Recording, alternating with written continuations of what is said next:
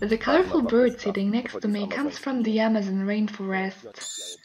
It's a white-bellied caique. It's closely related to the black-headed caique, which is probably more popular in Poland. Jeszcze niedawno byli bardzo trudno spotykani w naszych domach, ale ze względu na fakt, że bardzo dobrze rozmnażają się. Until not so long ago, these two species were very rarely kept at homes.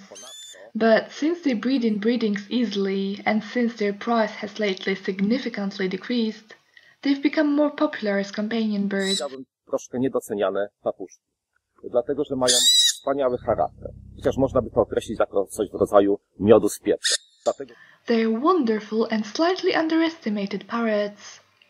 They have an interesting personality which can be described as honey with pepper.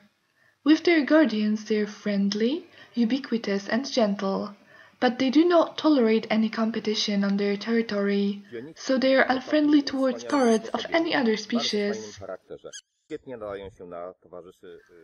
Caiques are parrots of a very nice personality, and they're great companions, especially to play with children. However, they can also be very devoted and friendly towards adults. Na moim ramieniu ma dopiero 3 miesiące i bardzo domaga się pieszczot.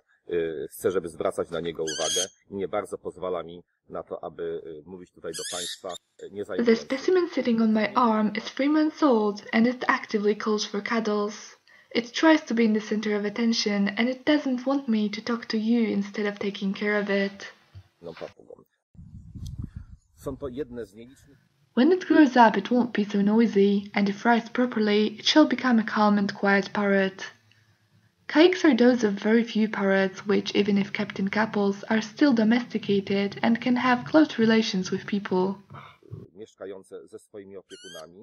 Many times have I witnessed a situation when caiques, living with their guardians, made a nest near their house, raised nestlings, and then came back home to be companion birds. Of course, I do not recommend this in a city, but if you live in a forest or in a rural area, you might want to try it.